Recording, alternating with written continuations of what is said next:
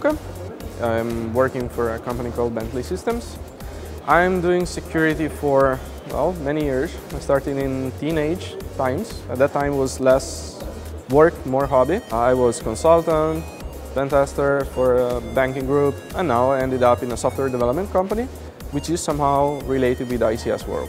That's why I'm here. The main topic regarding my presentation was about threat modeling in ICS. Threat modeling is commonly used in application security and software development, though can be quite profitable also in the ICS industry. The problem is that it's not widely used, widely deployed. Industrial control system has a wider infrastructure than a classic IT system like banking company.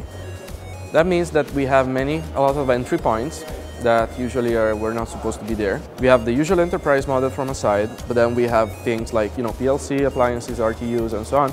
And then new threats are appearing.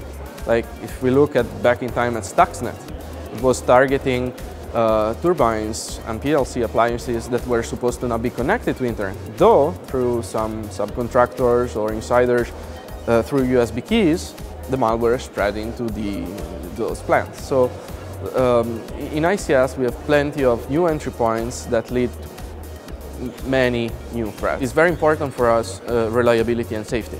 So there are in plan a lot of controls about reliability and safety. So the likelihood of a real physical harm to the plant is lower than we usually expect, though it's still possible. For example, if we take, instead of considering a nuclear plant, which has higher level of safety and reliability controls, we take railways. Railways in Europe, for example, are using GSM railway, which is a parallel mobile network used only by railways that is as vulnerable, if not even more vulnerable, than actual mobile network commercial ones. So what happens if you denial of service the entire network of a region? You will block the entire communication of those trains with the central stations, and then they will either have to shut down temporarily that part of the region, railway system, or figure out a way to contain that. Though, by definition, that protocol is vulnerable. So everyone knows that, but I mean, nothing much has been done to prevent attacks. Thankfully for us, there were no attacks so far registered from that point of view, but yeah, it's just an example of harm from physical point of view. Technological depth that we need to pay. Usually is use this buzzword a lot in the software development or in enterprise, IT enterprise. The idea is that we have some plants in some industry in ICS that are very old, so it needs to be renewed. Protocols are old. Specifications of the protocols that we are using now were developed 30, 40 years ago. Let's say Modbus. Modbus has no method authentication, no encryption, so we need to deal with these protocols. So until we use these protocols, it would be hard for us to reach higher level. Of course, there are appliances that are, like for example, firewall or intrusion detection system that are sniffing the traffic and try to identify a malicious Modbus packet. But still, we are working on that.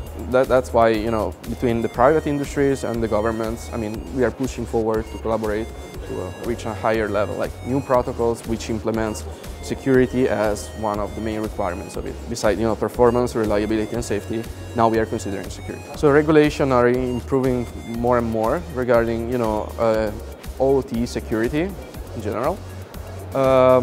We can do better. So yeah, it's still ongoing, the path, but yeah, I mean, I'm still positive. Lack of communication. Technical people usually, as Patrick yesterday mentioned in his talk,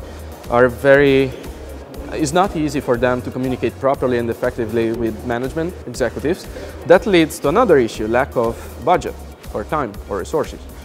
And then, of course, lack of tools. Not necessarily the tools we have nowadays can fulfill all the real needs of security officer in the ICS industry. So yeah, we are getting there again. So in few years, we will reach a higher percentage of completeness from security point of view in ICS.